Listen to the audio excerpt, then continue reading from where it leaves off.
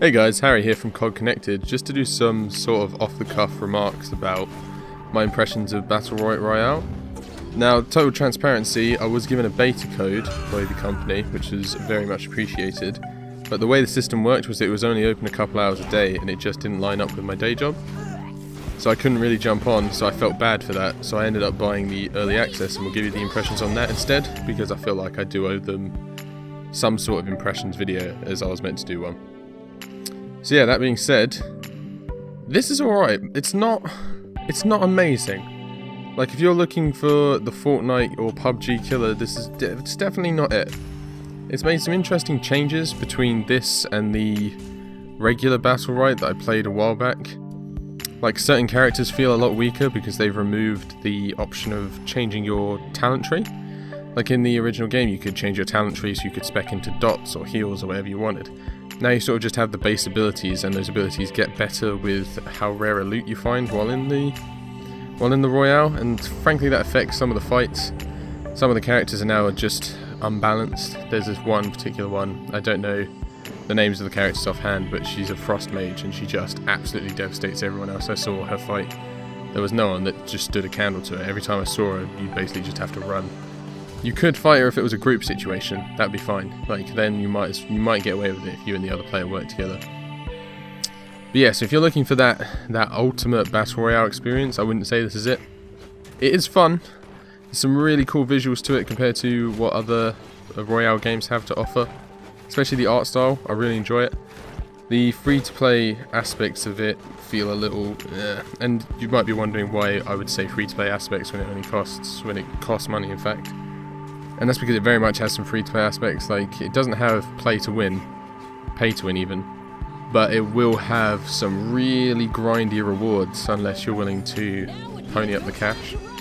And I mean really grindy. Like, I've put a good amount of time into Battlerite, and then your resources carry over into Royale. And I'm not even close to some of the unlocks I want. So I don't know whether you get them from chests, maybe, but with just the resources you're looking at putting in some serious time for the cooler skins. The actual Royale mode itself it's alright. I think the best thing I can say about it is its implementation of, like, the fog. So most games you have like a fog of war. Battlerite does it really well. There's this whole shading system that means if you're peeking round a corner, most of the corner you're peeking around is going to be cut off because of the way the lighting works. And that works super good because that means you can either set up ambushes or you'll walk into an ambush, and it doesn't feel like someone was just catching you off guard because of something they're abusing. It's just how the game works. And so yeah, there's some really tense moments where there was one where I was sat near a shop and I was just trying out the mechanics, as I said, to try and get a good impression of the game. Laid down a sentry turret just to buy the shop, and these players kept trying to get to it, but they weren't really willing to exchange the damage because healing's quite hard to get. And so while they were doing that, I went around, there's a little loop, and I went around that, and I ganked them, and it was really fun. It was like a cool little natural in-game experience that I wouldn't have planned to do, but it worked super well. And so yeah, there's little things like that you can really take away from it. I will say, this is one of, if not the hardest Royale games I've played, because you have to, it's unlike PUBG or Fortnite, where you sort of just learn the mechanics. So in PUBG you sort of just learn which guns are good, which guns have like less recoil, where the crates are, when not to go for them, stuff like that. In Fortnite you learn to build, just build. If you can't build, you're not going to be at the top, literally. But with this game you really have to know the characters, their individual mechanics, and how to counter them, basically, which means there's a much higher learning curve. Like, if you're looking to jump in on this game, play a decent amount with AI first, just to understand. Like, the tutorial does a really good job. Like, that was, weirdly enough, that was one of my highlights of playing it. The tutorial was simple, it laid out everything quite nicely, and so it left me feeling I knew that character. Like, even though I played other Battlerite, I'd never really bothered to play that character toting the pistols. But the tutorial really left me feeling like I knew that character, and it was good. A couple of other things that got to me a little bit. The loadings, like, not the actual loading screens, but the time in the lobby before matches could really drag on, to the point where I feel like, I don't know, one of the merits of Fortnite, even though all cards on the table, I do not like Fortnite personally, I do enjoy how the lobby system is quick. You get in, As soon as the players are there, you're ready to go.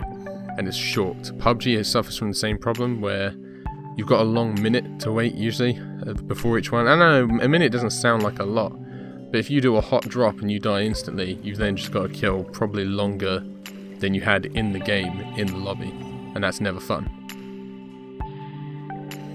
Other than that, the loot system it actually felt quite rewarding. Like, not the grind to buy specific items, but the actual loot you get is quite plentiful. So that gives a good little incentive to keep going. There's character-specific items to reward you for playing your main. There's generic chests that give a little bit of everything. Duplicates reward extra money. It's a nice little implementation of a loot system. In-game wise, the mechanic of where you would in PUBG or Fortnite loot. In this, it's you attack some orbs, and the orbs have a chance to drop an item. That item usually either upgrades one of your skills, gives you some extra passives, or is like a consumable, so like a sentry turret or healing. And in that way, it feels a lot like that Champions Royale game that came out, the one by Hi-Rez Studios that did Smite. It feels a lot like that, where instead of you going for gear, you're mostly going for those skills, because the skills are where all your damage lies. There were a few outliers to that situation, like the frog character. He was the one I played the most. His auto attacks are a big part of his kit. So if you get a certain passive item that gives you the ability to leech damage and increases your attack speed, then you don't really need abilities. Of course, you're going to need just the basic level of them, just so you can have the mobility. But most of your damage you can output through your basic attacks, which feels nice. It doesn't feel like you have to go for legendaries. The other thing is that, I don't know, it felt like players always dropped near each other. I had very few games where I would drop and there'd be no one around. The map doesn't feel too big. And some people might see that as a plus, actually. Some people might be like, oh good, no running around for 20 minutes like in PUBG before I see anyone. Which, if that's your bag, great. But for me, it felt a bit like, I don't know, it felt like I might as well just be playing Battlerite, except I won't have the disadvantage of maybe not having looted first.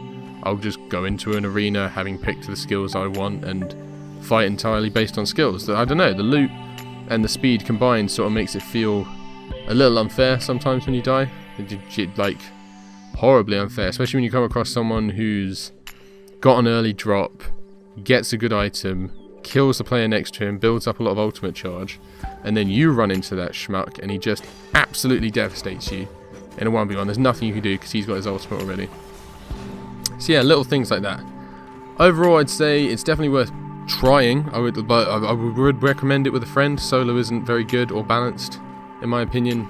Certain characters will just trounce others, and so you basically got a lot of the draw on what lobby you get. But if you have a good duo partner that you can actually plan a strategy with around your characters and your archetypes, then you've got more of a shot.